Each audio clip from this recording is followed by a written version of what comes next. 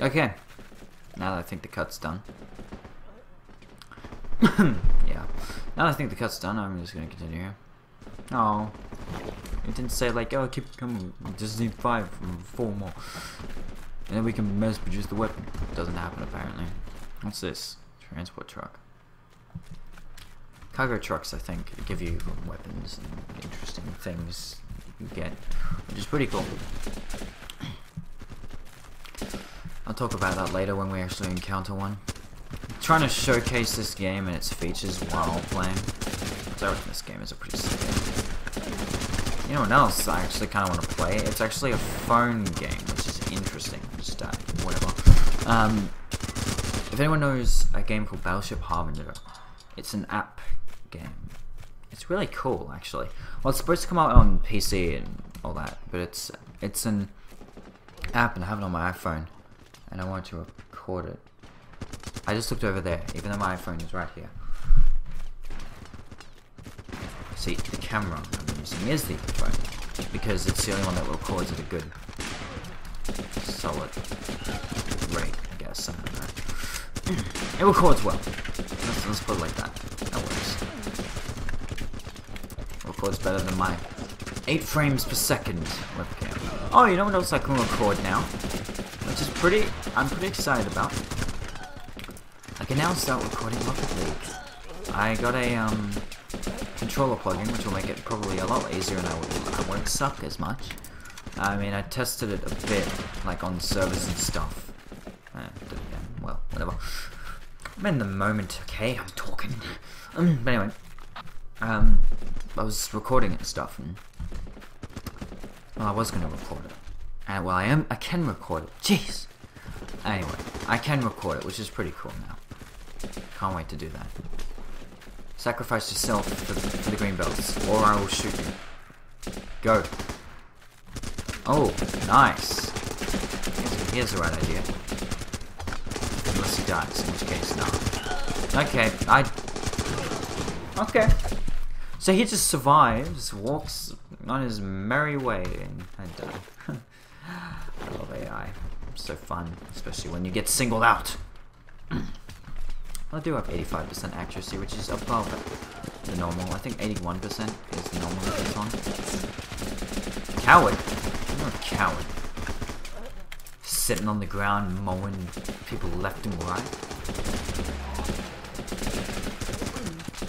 I think being actually skilled. Well, that's the difference between skillfulness and cowardice. It's very big difference. I guess. I don't know, I'm just spouting stuff. Round on the way. Oh. Am I caught in the friendly fire? Okay, cool. Just wait there. You're a boom. Waiting to see that light. I tell you not to walk towards it, but it's too pretty.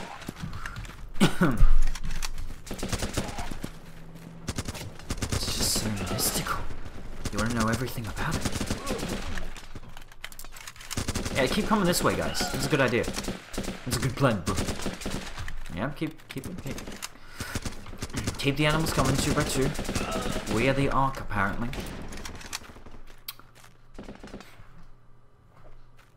And then they rounded up 2 of each animal, and they beat the crap out of them. I think that's what it says for TF2. I was just thinking about playing that. I don't know though. I never really got into TF2, to be honest. Like everyone's like, oh, you should play TF2 and stuff. I'm like, should I? I don't know. Like it's just one of those games that because it's the weapons and stuff. That's what gets me. Holy crap! What does he have? Okay, micro gun, something. Oh, just a minigun. I need it. Yo, commander dude, I need your minigun.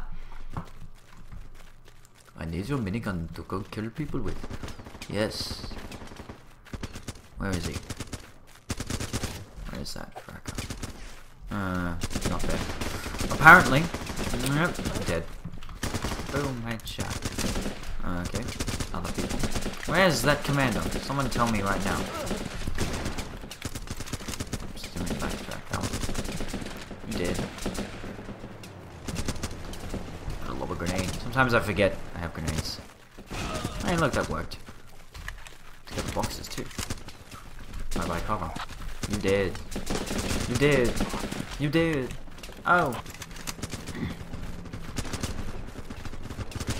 Oh. Wah.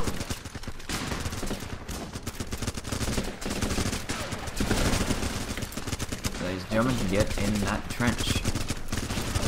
Oh my god, go lag! No. Ow! I hate going into trenches on you.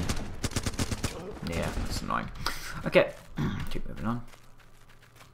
Oh, we gotta take North Trench, that's why everyone's there. I was like, why is everyone pushing here? Should we technically be pushing west? But no. Now we're pushing north. I don't know why I had to think about that. W is north. Oh gosh.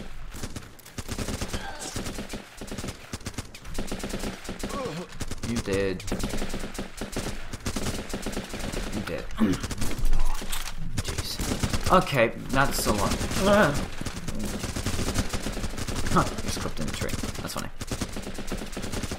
These are the times where you spray and pray, hoping to hit someone. Or at least something interesting about this game, actually. Each hit, each shot, is actual percentage chance. Like, where you hit them, it has a percentage chance of killing them. That's how it works. It's pretty cool, actually. Like, if I hit the body, for example, I have a...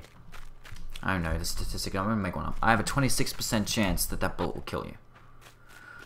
But if I hit your head, I think it's like a 100% chance with some guns. I don't know how it works like with guns, but I'm pretty sure a sniper anywhere is about 100% chance, or 50.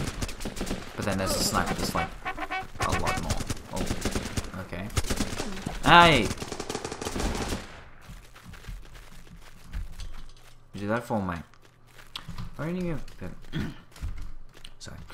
I'm wondering if any of our troops so far have been using G36s. I'm pretty sure they have. I hear... Yeah, he's using one. He's using one too. Apparently it's preferred. Oh gosh, rip.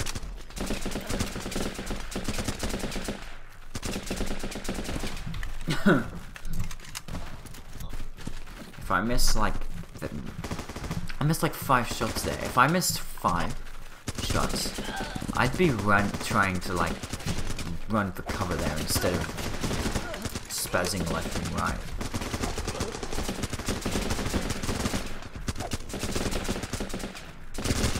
Yeah, I don't want to throw grenades here because, yep, sick. I knew.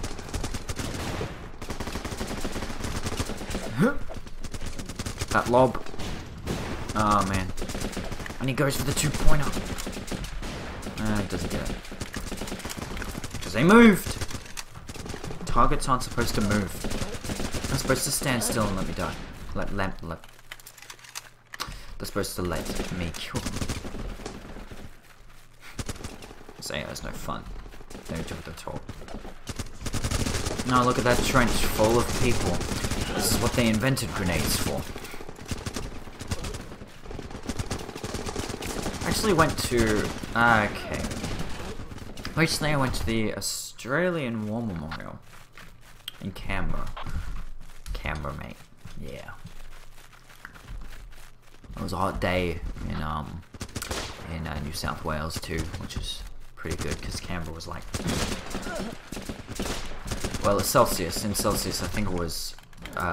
Canberra was 24, 25, which was actually pretty good considering that it was like 30 something. I think it was 32 in New South Wales. Jeez. Brain fart. But yeah, I mean, it was pretty good because, you know, looking at, I don't know, I'm just really fascinated by, well, I'm fascinated and interested in that type of stuff, like the history of our war. I know it's like, it's not a good thing, you know, it's not like, oh cool, look at this, and all that. It's like, kind of like place of memorial, obviously, hence the name War Memorial, and that, and, you know, like, just to show the experience of what the war was like. And it was good and all, but we kind of had to rush through because school stuff. We had to like answer school assignment worksheet things, which is really annoying. It's like, I actually wanted to look around and read some of the stuff, but it's like, nope, you gotta do like, we're only here for like a few hours, because the bus ride takes like 3 hours or something. And in that time, you have to answer like, to fill out 2 complete sections and stuff, and there are all these questions, and they're really hard to find and stuff, so it's just like, really mate, so we gotta go looking through the wall, and instead of like actually experiencing the things there, we have to find things. Whatever. But it was pretty good. In fact, going back to the trench thing that I was saying, grenades were originally, I think, made for trench warfare. Back then, Skype, sorry. Yeah, they were originally made for trench warfare, so I just took a and, like, look, there was a, like, thing there of, like, you could look at all the different, like, the advancement in grenades. And some of the first grenades were absolutely fine. Like, they were just these massive club-looking things with, and as you pull them, put it up. But, I mean, it was just crazy seeing all this stuff. I love seeing all this stuff, you know? Could be there forever, to be honest.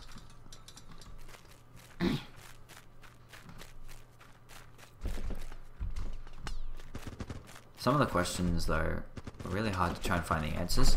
Or some of them we couldn't, we just, I don't know, we just didn't want to think about it. Because we were too busy rushing, trying to find the answers, and we didn't think about it. One of them was like, what was the duty of Japanese pilots in their missions, you know? Like, you know, to Pearl Harbor and stuff. And their mission was pretty much, well, you know how it goes. They flew in, they emptied their ammunition, fired everything off. Once they're out of ammunition, they became ammunition. They crashed their planes into boats and stuff. Kamikaze. I forget, I don't know what, like, I don't know anything else really, but that's one of the things I remember. That we couldn't think of, you know? Like, it was like, obvious, like, we knew I knew the answer of it. It was just like looking at the question, you want to try and answer the question from the warm-up. But yeah, I mean, it usually was their mission, usually. But yeah, a lot of, it was like shameful to come back alive in Japan, in like the World War II and stuff like that. It'd be crazy, that would suck being in their army. I'm gonna join the army to serve my country. Yeah, you gotta serve the country by dying. And once you're dead, then who serves the country? You know? What a waste of soldiers, you know? But then again, World War I and II were not really won by tactics. They were won by brute force, superior firepower, and full-on just see if you can overwhelm, you know? Overwhelming force, that's all it was. Sure, there were a lot of cases where there were tactics. I'm not saying tactics weren't used, but like, you look at a lot of the cases of what happened and stuff, it was a lot of, you know, just a lot of stuff, you know? Like, there was a lot of fights and instances in which the only orders they were given is assault this position. Assault this position. Keep going. Just keep pushing as hard as you can. Trench warfare, you know? Like, just charge the enemy trenches, see if you can get in. Or dig. Find an artillery crater, hunker down in it while people got out their shovels and just dig. And try and get like a trench going, and once you have a trench going, you get the people in, and then you just try and work your way, like dig towards them, tunnel towards them, try and get closer. I mean, they even had said, like, there were cases where, oh, fine, I'm taking off the trench. There were cases where some of the trenches were like this far away from each other, like right next to each other, and they could hear each other talking and stuff. It would suck. They chucked things over too, you know? Food and things like that, just because.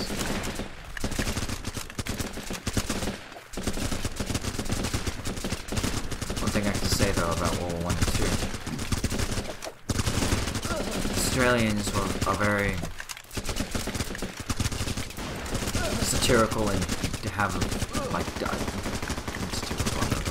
they have a dark humor when it came to war, because you know they play with their lives a lot and make jokes about things inappropriately, of course, because it's Australia.